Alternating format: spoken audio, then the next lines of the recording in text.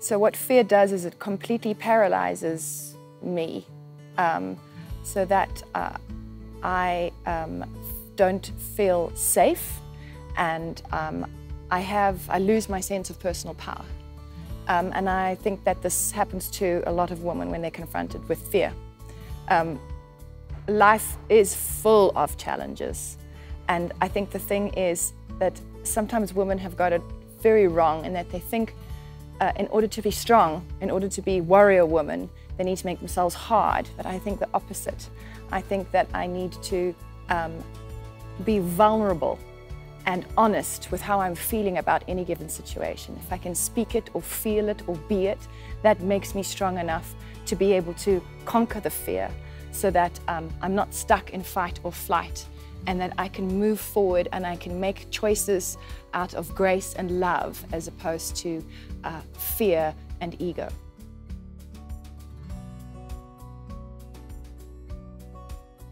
Oh, there's so many incidences where I have had to be brave. So many, like any woman. I think I started doing a course at UNISA, the Applied Center of Psychology, in logotherapy.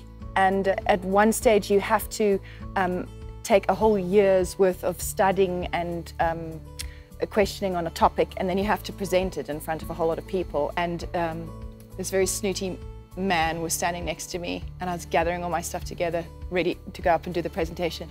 And he said, "So, what are you? Are you a counselor? Are you a therapist? Are you a psychologist?" I said, "No, I'm an actress." And he literally went like this.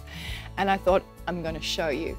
And I got up and I delivered my presentation. It was one of those shining moments in my life where I could have allowed my ego and my fear to give me this emotionless sort of talk. But instead, I say you've got to use devotion for what you're doing to get you over the fear. I was devoted to the topic. I was passionate about how this could help people, and I was utterly convinced that this method of Frankel could help people out there like me. And I soared. I really did. I did very, very, very well.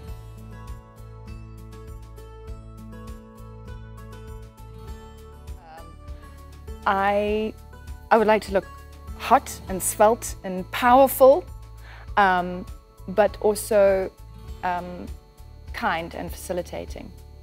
I think it's very important to know that when you're facing fear and you're trying to shift and move more towards love, that the first step you take is actually to show self-care and self-love for yourself.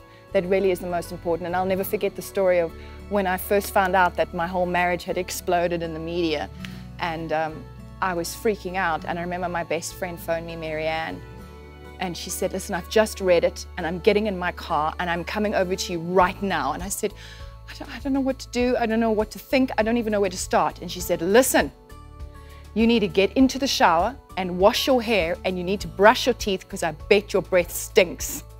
And it was just the most brilliant advice and the best advice I can give a woman out there. So be, I don't know, self-care check, self-love check. It's very important.